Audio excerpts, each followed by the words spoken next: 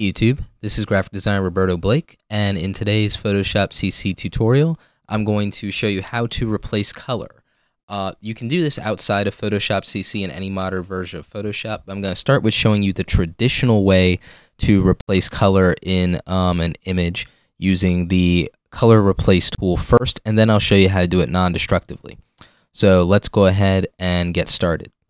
First thing you're going to do is go to your menu, go to Image, Adjustments, Replace Color. Once you've done that, you're going to actually use the eyedropper tool that it gives you to select the color you want to replace. Now, when you have multiple variants of a color in an image that you want to replace, like we do on our race car here, you'll want to hold down the Shift key and you'll want to select the portions that you want, and you can use the Alt key to subtract things from your selection. So you could go ahead, and I usually start with subtracting all the colors I know I'm not going to want first. Then I hold Alt and I click on the colors of the object that I do want to make our selection for. Now in the navigation panel on the right, you can see that what we're selecting is showing up in white, similar to when we use our masking. And that's actually going to be very important. So you want to use that as your guide when making your selections here. Once you've selected what you want, you can use the hue slider and saturation slider to adjust the color and to replace it to whatever you like, whatever you feel looks good. And if you don't like what that's coming out like, you can always go back and make a more refined selection, and you can do that. Now, this will generally work, and this is how you replace the color on t-shirts and things like that. But I feel that this method is less precise than the method that I'm going to show you here in a minute. It's also a destructive method since we're actually editing the pixels on the image.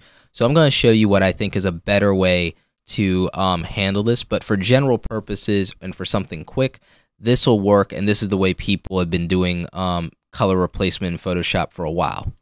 But again, I don't like this particular method. It works well enough, and you can see how that came out, but I'm going to show you how to do this non-destructively by using whatever selection method you like. In our case, we're going to use the Quick Select tool, and then we're going to actually use an adjustment layer so that we can turn this effect off and so we can change it and control it to what we want.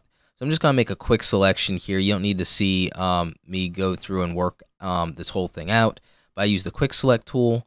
Now I just go ahead and, with my selection, and do a hue and saturation adjustment layer, and then I affect it here on the sliders. Now you can use whatever selection method you want. You can use the pen tool, you can paint it, what have you. But once I've made the selection, you can see that on the hue and saturation layer that we've made, we've got a mask, and that means that we can also control and refine this selection anytime we want by painting away on the mask. But we can also go in here to the sliders for hue, saturation, and lightness, and we can change the color to whatever we want, and we can keep doing that. We can keep doing it to our heart's content, and we still preserve the details of the original image, and it's no problem.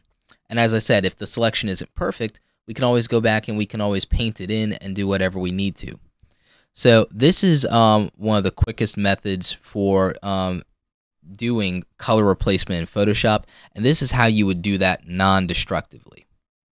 Well, I hope you guys enjoyed today's YouTube tutorial. This was another short one, nothing super elaborate. Like, subscribe if you like the video, and I guess I'll see you guys on next week's Photoshop CC tutorial.